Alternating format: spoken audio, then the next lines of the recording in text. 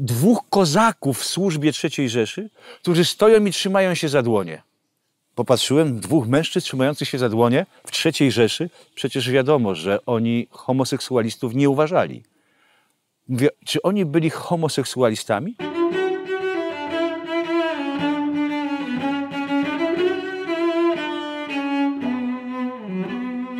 Witam serdecznie w kolejnym odcinku Historii Hiking. Jesteśmy w Jedlinie-Zdroju. Dzisiaj opowiem Wam o niezwykłym spotkaniu i także tym, co to spotkanie dało. A dało zdjęcia, które nigdy nie były publikowane od czasów II wojny światowej. Zdjęcia, które zostały wykonane w 1943 i 1944 roku w pałacu i przed Pałacem Jedlinką. Zdjęcia z okresu II wojny światowej. Zdjęcia, w którym czasie właśnie pałac był siedzibą Organizacji Todda. Jak do tego doszło? Otóż w 2012 roku wieczorem, siedząc na tarasie z właścicielem hotelu, rozmawialiśmy o różnych perspektywach rozwoju tego miejsca. Podjechało auto na niemieckich numerach rejestracyjnych. Z auta wysiadło dwóch mężczyzn, jeden bardzo starszy, wiekowy, drugi około 40 lat. Podeszli do nas, zapytali, czy hotel jest czynny. Hotel był czynny, dokładnie 3 miesiące. Powiedzieli, czy mogą się zapytać, czy mogą się zatrzymać. Oczywiście, jak najbardziej. I ten młodszy poszedł załatwiać formalności, a starszy mężczyzna stał ze mną tutaj na tarasie. Ja zapytałem go, czy pochodzi z Niederschleise, a więc Dolnego Śląska. Odpowiedział, że tak. Zapytałem, a gdzie się urodziłeś? A on mnie wziął za rękę i powiedział, tu, tam gdzie są te okna. Więc ja pomyślałem, przecież ten człowiek mieszkał właśnie tu w tym miejscu. Pytam się, kiedy się pan urodził? W 1930 roku. To mechanizm głowa liczy. 1945, czyli miał 15 lat, czyli wiedział, co tu się działo w czasie II wojny światowej. Być może wiedział, co zrobili Rosjanie. Zapytałem się, proszę pana, czy opowie mi pan o wszystkim? Dziś już nie. Jestem zmęczony. Ale jak pan przyjdzie jutro rano, to bardzo chętnie się swoją opowieścią z panem podzielę. Dzisiejszy odcinek dedykujemy naszemu patronowi, Kancelarii Adwokackiej Magdalena Kolenda.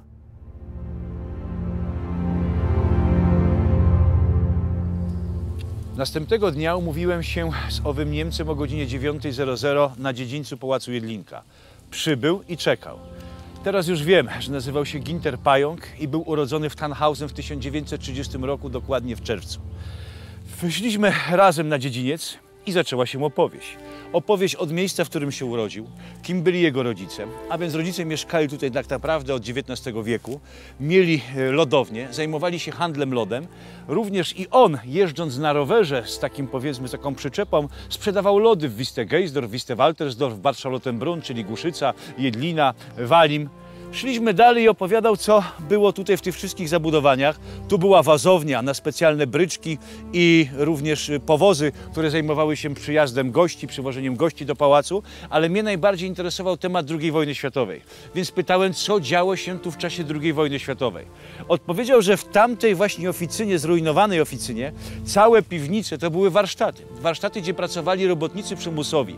Były tokarki, śluzarki. Organizacja Todt miała tutaj 2 posterunki, które regulowały, kto mógł wejść na teren, kto nie. Pytam się, czy sprawdzały ich. Mówi, nas nie. Myśmy tu mieli zagwarantowane bezpieczeństwo, dlatego że myśmy tu mieszkali od wieków i miejscowa policja zgłosiła organizacji Todt, że my jesteśmy tak naprawdę bezpieczni i dla nich, i dla nas. Ale mówi, mam dla pana jedno zdjęcie. Pytam, jakie? Pokazuje mi zdjęcie dwóch kozaków w służbie III Rzeszy, którzy stoją i trzymają się za dłonie. Popatrzyłem, dwóch mężczyzn trzymających się za dłonie w III Rzeszy. Przecież wiadomo, że oni homoseksualistów nie uważali. Mówię, czy oni byli homoseksualistami? Odpowiedział, nie, keine Homosexualis. To mówi, byli żołnierze kozaccy, którzy nigdy nie widzieli aparatu fotograficznego i się zestresowali i wystraszyli. I jak ja im zrobiłem to zdjęcie, to potem wywołałem ich w atelier w Barszalotenbrunn i dałem im na pamiątkę. Uśmiechali się i klepali. Pytam się, dlaczego kozacy tutaj nie znali języka niemieckiego, a więc nie mieli kontaktu bezpośrednio z nami i nie mogli nam przekazywać, co tak naprawdę się tu działo, ani też kto, czy powiedzmy, kto tu przyjechał, czy kto mógłby stąd wyjechać. Poszliśmy dalej.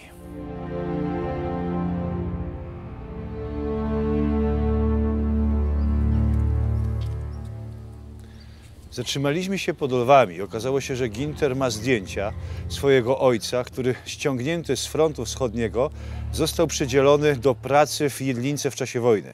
Odpowiadał za wszystkie bryczki i powozy, które dowoziły ze stacji kolejowej z Bad Charlottenbrunn oficerów i inżynierów niemieckich, którzy przyjeżdżali do pałacu w czasie II wojny światowej odnośnie projektu Riese w Górach Sowich. I on za nie odpowiadał. I pokazał mi właśnie zdjęcie całej jego rodziny właśnie przy tym lwie z 1944 roku. Zapytałem się go też o wejście Rosjan. Mówi do mnie, że 9 maja rano, około 9, bawili się na tym dziedzińcu, gdzie jest fontanna. Z rogu dziedzińca wyłonił się motor. W koszu motoru siedział oficer, a szeregowy Rosjanin prowadził maszynę. Kiedy zobaczyli Rosjan, zaczęli uciekać. Mówi, cały czas niemiecka propaganda mówiła nam, że to jakieś wilkołaki z potężnymi pazurami, zębiskami, które rozszarpują dzieci i kobiety. Więc panicznie się ich wystraszyliśmy. Zaczęliśmy uciekać. Oficer wyskoczył z motoru i biegł. Ja biegłem najwolniej. I złapał mnie dokładnie zaraz tu koło tego lwa. Myślałem, że mnie rozszarpie. On mi nic nie zrobił.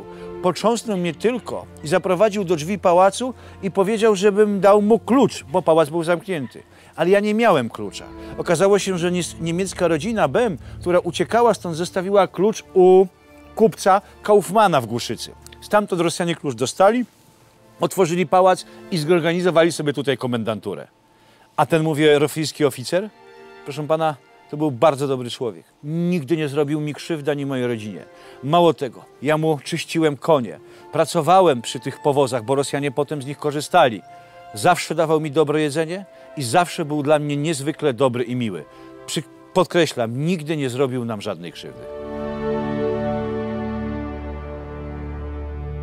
A teraz na sam koniec rozmowy z Ginterem podeszliśmy pod jego rodzinny dom.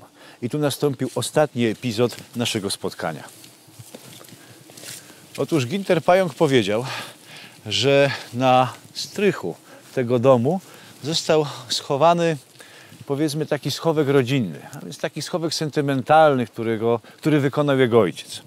I mówił, że jeśli kiedykolwiek byłby remontowany tutaj ten moment, czy ten browar, czy to właśnie dom, który dzisiaj to się teraz znajduje, to jeśli by zostało to znalezione, to być może warto mu dać kiedyś znać, że on przyjedzie i chętnie by to zobaczył. Niestety kontakt urwał się w 2013 roku z Ginterem Pająkiem. Mail, pod który pisaliśmy, do dziś nie jest po prostu aktywny. Także ciężko powiedzieć, jak można się z nim skontaktować, ale część tego, o czym mówił, jest tutaj po dzień dzisiejszy i właśnie za chwilę wam to pokażemy.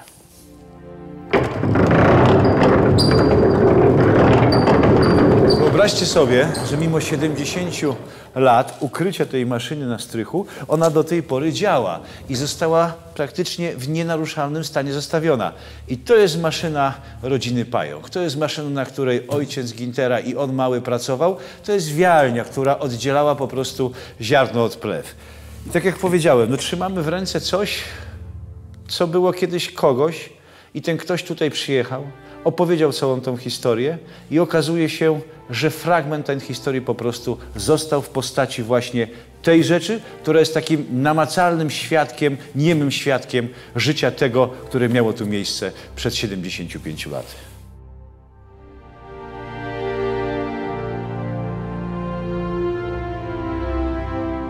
Pamiętajcie o subskrypcjach, łapka w górę. Wszystkie komentarze, które napiszecie, postaramy wam się odpowiedzieć. Jesteśmy też na Instagramie, na Facebooku. No i jeżeli macie ochotę wesprzeć naszą pracę, to Patronite, tam nas znajdziecie. I do zobaczenia w kolejnym odcinku. W następnym odcinku opowiem wam o niezwykłym znalezisku, jakiego dokonano w powojennej historii Riese.